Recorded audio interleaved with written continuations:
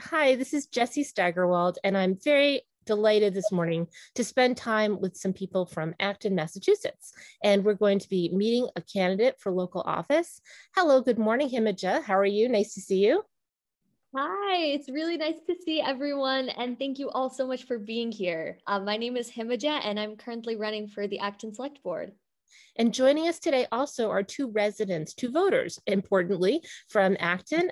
Good morning, Aaliyah Lane. Nice to meet you. Hi. And also we have Margot Law. Hello. Good morning. Hi, how are you? When I first heard that you were running, Himaja, and this is Himaja Nagireddy in Acton, when I first heard you were running, I was immediately intrigued. Right now, it seems like the moment in time when more people are stepping up to run for office at every level. And it cannot be understated how important it is to have people run up for local office. Yes. So I am a proud daughter of Indian immigrants. My dad came from India to America 20 years ago, and we've lived here in Acton for the past 19 years. I am a proud big sibling as well. I have a sister and a brother who are both younger than me. And growing up in Acton was a really interesting experience. It was a wonderful experience. But at the same time, I was very conscious that there was a lack of representation in my school, in my community, and in the highest forms of our town government. Going to UConn, where I did my undergrad, going to Harvard, where I did my master's, and coming back to Acton during the pandemic was, an experience that really taught me the importance of civic engagement and the importance of bringing needed voices to the table. And that's why I'm here today. It's really because I do believe that, the time is right for more voices at the table. The time is right for issues that need to be heard. And I think that, we're ready for change. And so I'm so excited to be here in this space with you all, really excited for a conversation. And thank you so much, Margot and Aaliyah, for being here today. We have clearly voters who are stepping up and engaging with the campaign and knocking on doors or making phone calls, doing everything as safely as possible. So I'd love to hear what that's like. It's been a very, very surreal and interesting and amazing experience. And it's been a hard one.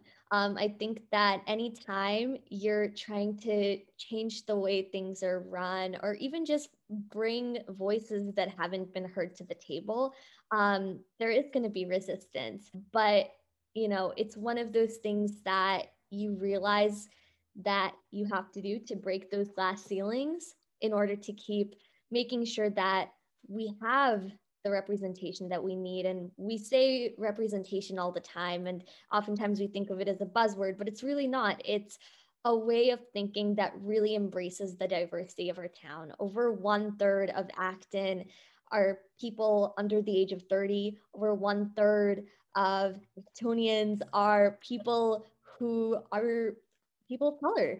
And I think that when we don't have that representation, when we don't have those voices at the table, we're not addressing the needs and concerns of a large group of people inevitably.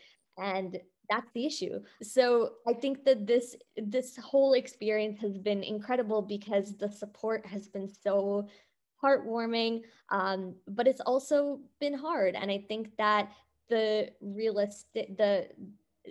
most important thing is to really make sure that, I lean into the good things and just stay strong. There's going to be a lot of voices, and I've heard them now, and I'll probably hear them continue telling me to, be a certain way or do a certain thing or change who I am.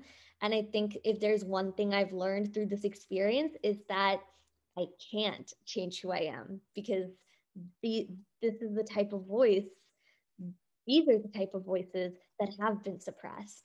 And these are the type of voices that need to be there. And so that's something I'm trying to be really intentional about, is not changing my voice. Aaliyah and Margot, this is clearly resonating for you. I can see it in your in your energy that's coming forward as you listen. I'm wondering how this message at least seems like it's landed. I think one of the good things about Acton, I've been here for decades, put 3 children through the school district, kindergarten through 12 and on to college. They're all in their 40s. And I've been involved in the town in many different ways, mostly theater, past president of Open Door Theater, and I've directed a few shows at the high school. And, so been a part of this for quite some time. And what I like about this place is there's lots of community engagement here. People support our school. People come here for the schools, but people support the schools, all the different programs. We have community supper. We have the household goods ministry. Really proud to have them in this neighborhood. We support small businesses here, great restaurants. We have Nara Park. We have new playgrounds. We have the Arboretum. There's lots of really wonderful things going on here. And also, it feels as if real dialogue, the type where people listen to each other and go back and forth and come to some common understanding about the hard subjects, that kind of dialogue feels as if it's slipping away. I mean, I think that's true in the rest of the country. I'm most concerned about how we bring us back together and go forward on the difficult subjects, equity, diversity, inclusion. Sorry, I didn't mean to quote that way, but the idea that we have seniors, we have youth, we have amazing youth. Their voices are incredible. We have folks struggling to get by. We have folks who are set for life here. We all need to find some kind of common ground and a better way to manage that. I don't know, Alia, you're a recent resident here. I'm wondering what your experience has been in that regard. I've been here for about 9 months now, and it's been good, but it also started off a bit rocky. When I first got here, I have a dog. I love my dog. I'm excited about the dog park idea in Acton. When I first got here, I was out walking my dog, and somebody pulled up next to us and said, "Do you live here?" And I said, "Yes, I live right over there." And they drove off. And it was such a startling moment. And it was a surprise. And since I've been here, that's happened about 4 times. So it's I do want to say that there's been all these wonderful people that have been very inviting, with in the community, that have made me feel very welcome here. But those moments are also, they're really awkward. I don't know what to do. In some ways I don't know how to handle them. And it's kind of faded away because people around where I live know that I'm here. I guess they're used to seeing me with my dog now. But I get concerned, what happens when my sister visits, or my father visits, or my brothers visit. I'm not sure how to handle that, or how to see that. But I'm also very excited about things the schools is the big reason I came here. I have one that's about to start kindergarten next year, which is very exciting. But it does worry me. Himaja, I'm wondering, in terms of leadership at the level of the select board, what do you see as the opportunity here to make some shifts? First of all, Ali, I'm so sorry that your experience in Acton has been this way. Acton is a place we all call home, regardless of when we came here, regardless of why we came here. It's our home. It's a place where we're supposed to feel safe and warm and welcome. And the fact that that's been your experience in Acton means that we're doing something wrong as an entire town. And I think that that's something that we really need to think about. When we talk about equity, when we talk about justice, these are words that are attributed to the basic human rights that every single one of us have. That's something that needs to be recognized on the select board as well. I think that we have made really meaningful change, for example, with the Diversity, Equity, and Inclusion Committee. We have really seen over this past year a huge amazing effort of advocates trying to raise awareness of this issue that we haven't talked about for so long in this town.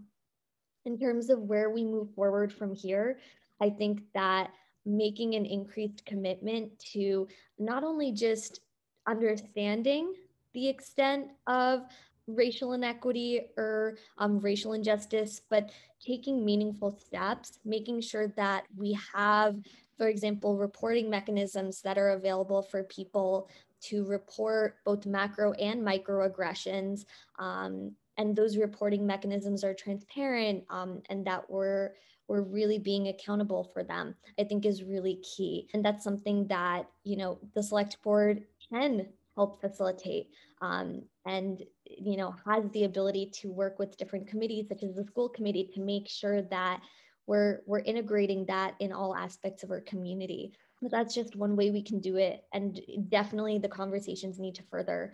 And I think another key thing is really engaging with different community organizations in this town. You know, when we talk about equity, we're talking about, you know, gender equity, we're talking about religious equity. And that requires hearing the voices of people in those communities. And so, you know, going to people in the community, you know, that are leading great efforts, that have a plug in the community, that have that built trust is really important, because that's where we can get the information that we need to then make informed decisions on how we can better this town.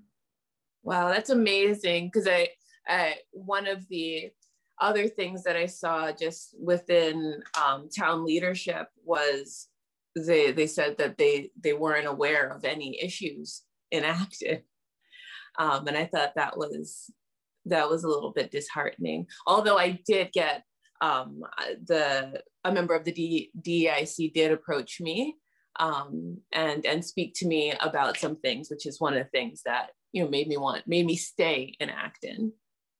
You're so right about that. No, thank you for saying that, because, you know, if we're not hearing about these issues, it means we're not talking to the right people. At the end of the day, that's the case. And that means we need to make a greater effort at that outreach. It's not enough to just sit on the sidelines. The time is now to create that change. Well, and I think talking about acting locally, what we're seeing here doesn't feel any different than what's happening in the rest of the country. It's a microcosm of what's happening here, of what's happening out there. And I feel as if we start to get a handle on how to talk to each other and how to keep lines of communication open and how to act together on these issues, that's how the world begins to roll out of this sinkhole that we seem to find ourselves in. So starting that dialogue and making sure that people are being heard, everyone's being heard, listening, in other words, is really important to me. So I just find your entry to this campaign incredibly rejuvenating. Absolutely. Thank you both so much. What are the best ways people can learn more if they want to also join and get involved? The best way to get involved is to reach out. All our information or contact information, more information about the platform, ways to volunteer, and even just how to vote. All of that is on the website. So you can go to votehimaja.org, and I'll spell it out. It's VOTEHIM as in Mary, AJA.org. So we tried to keep it simple, but it's a really great place to go for more information. And along the lines of voting, please do vote. It really doesn't matter. At the end of the day, your vote is your power. And regardless of who you vote for, you should vote. My parents got their citizenship when I was, I think, in 4th grade, might be 3rd grade. But for them, it was so important, and it was and they say it was the best moment of their lives, and one of the best moments of their lives, that they were able to become a citizen, because that meant they were able to vote. The ability to vote is a privilege. It is something that we should cherish, because it's our way of directly impacting our lives. And the lives of people that we care for. So I just encourage everyone to vote. And if you have any questions about voting, please feel free to reach out whenever, because we really want to make sure that you feel comfortable with voting and that you have all the information that you need to make the vote that you want. And when is election day? June 29th, that is the important day. That is the day to keep in mind. Mail-in ballots, mail-in ballot applications are open now. So please submit one if you're not going to be in the area in June or on that date. That's a way that you can vote early and make sure that your voice is heard. And polls are open from 7 a.m. to 8 p.m. Aaliyah, Margot, Himaja, it was really nice to spend some time with you learning more about what's going on in Acton. Thank you so much, Jessie, for being such an amazing host. And thank you, Aaliyah and Margot, for sharing this space with me. Thank you, Himaja, for stepping up and, running for office and trying to make a difference. You're here.